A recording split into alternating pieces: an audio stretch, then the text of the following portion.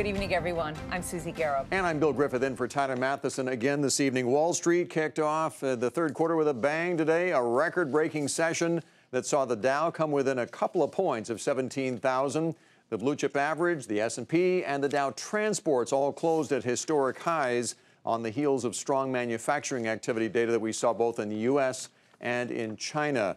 The rally was led by gains in healthcare, technology, and consumer discretionary stocks, which had lagged recently.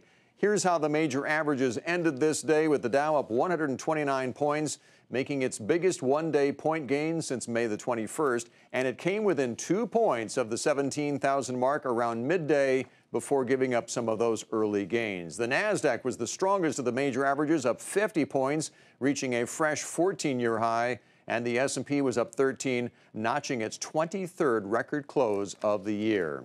So with the Dow at 17,000 now in the crosshairs and the markets at new highs at the midpoint of this year, a lot of traders are now thinking about rejiggering their portfolios, looking to maximize profits ahead of the second half of the year. Dominic Chu has more.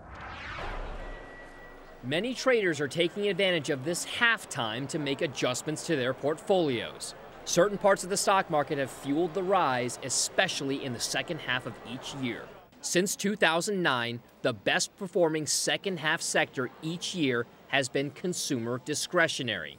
It's been up an average of over 16% during the last 6 months of each year. Part of the reason might be the increased spotlight these stocks get because of the holiday shopping season. It's noteworthy that consumer discretionary stocks are among the biggest laggards in the S&P 500 so far this year.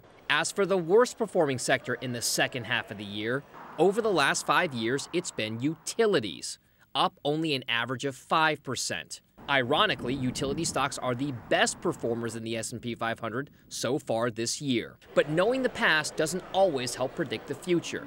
Some experts are looking for profits elsewhere in the market. The energy sector is the sector that I think investors should focus on. First half of the year, it clearly had very low expectations, but in the reality of pure performance, the energy sector in the first half of the year is one of the best performing sectors.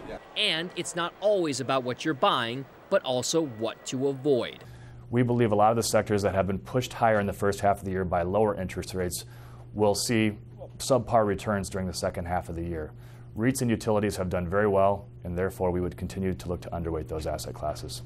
After a big run for stocks last year, many traders were looking for fewer gains this time around. But with stocks making fresh record highs and the S&P 500 already up 7% so far this year, reassessing your second half playbook might be the prudent course of action.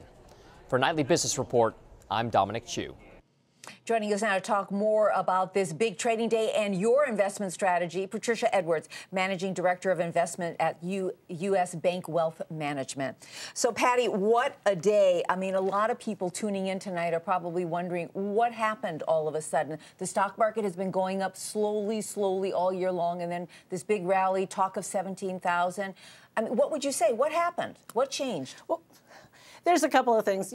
Fireworks are always nice this week. We like that. But beyond that, it's the beginning of a fresh quarter. So you have a couple of things going on. You've got retirement plans that are making their contributions either for the month or for the quarter. That starts to push things higher. We have economic data that's coming in that is just a little bit better each time. It's not anything earth-shattering, but it's continuing to build that confidence. And then on top of that, what you saw in the rally is you saw things rally that we have not seen rally over the past quarter. Right. So small caps, things like that. And so you've seen, I think, a lot of the mutual funds that they've got a report as of June 30th, what they're holding. Now they can rejigger their portfolio for performance and pick up some of the stuff that's lagged. Yes, that was interesting, Patty. I mean, the defensive stocks, for the most part, led the way the second quarter. Those, I don't want to say safe haven plays, but they're cautious plays that pay dividends that people run to when they're not sure growth is going to be all that strong. That wasn't the case today. A lot of those laggards were leaders today. Do you think that's going to be the theme for this quarter?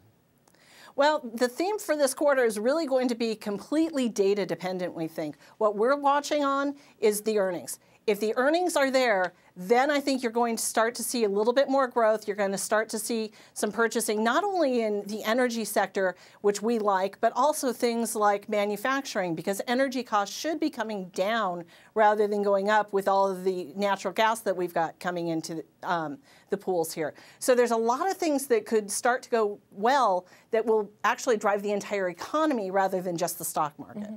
Patty, are you concerned that we haven't had a serious correction in a long, long time? I mean, a lot of market strategists say it's healthy to have a correction, and we haven't had one. Should we be concerned about that? You know, it is healthy to have a market correction. On the other hand, it's also healthy to look at where you're trading versus earnings and what kind of performance you've had. So I have a lot of clients who will talk to us and say, geez, you know, we're up 180% or so off of the bottom in 2009. You know, shouldn't we be selling our equities?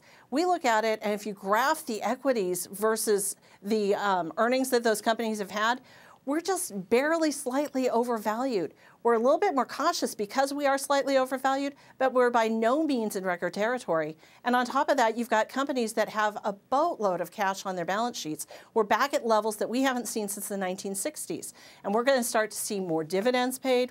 We're going to start to see more stock buybacks. And we're going to continue to see mergers and acquisition.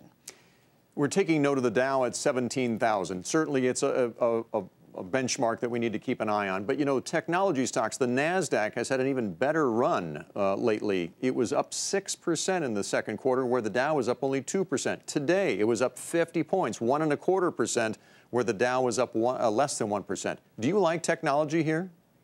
We do like technology, and part of the reason for that is that these companies in the S&P and throughout the market actually are going to have to continue to grow their earnings. And part of the way you grow your earnings is you spend on technology, you get greater productivity out of the people that you've got there, and then you start to add headcount. And we think that's actually been going on for a while, but there's more to come. I'd like to get your thoughts on what individual investors should do. As you know, a lot of them have been sitting this out. They're sitting on a lot of cash. You know, is it too late to get in at this point? Is it ever too late? Well, frankly, I think for a well-asset allocated portfolio, it's never too late. That being said, I think you need to take into consideration a few things. First of all, in terms of world equity, the U.S. is only 48% of world equity. That means that 52% of the equities, stocks that trade in this world aren't here. So if you don't have exposure to international, both developed international markets as well as emerging markets, you might want to start to look at that. If you're going to be trading in the U.S., you might want to start looking more toward the small caps and the mid-cap stocks, because if there is going to be M&A, those are going to be the folks that are going to be taken out. Joining the conversation right now is Jonathan Golub. He's Chief U.S. Market Strategist at RBC Capital Markets. Thanks for joining us here, Jonathan. Do you see this continuing? Is this kind of trading that we saw today, this rally, could this be set the tone for the third quarter, or do you see us going into the summer doldrums, as sometimes happens? Well, you know, a day where the market's up between 0.5% and 1%, you want to be careful to not project that that's what we're going to see. But I think that we're going to see a continued very strong run in the markets, very similar to what we've had in the last several months. And the key is a lot of this is driven by better economic news and corporate profits. And what about what Patty was talking about, IPOs and M&A? Do you see that theme continuing? And we've got this big IPO everybody's talking about, Alibaba. Is that going to feed the momentum? No, I mean, at the end of the day, IPOs are not going to be the thing that drives the market. And some of the M&A that you've seen is actually not driven by, you know, corporate excitement about the economy as much as them moving some of their businesses offshore and doing things to enhance their earnings by cutting some of these tax burdens. But the reality is that we have an economy which is on solid footing. It's getting better, and that really is the fuel for the market. All right, terrific. Jonathan, thank you so much. Jonathan Golub from RBC Capital Markets and Patricia Edwards with U.S. Bank Wealth Management. Thanks to both of you.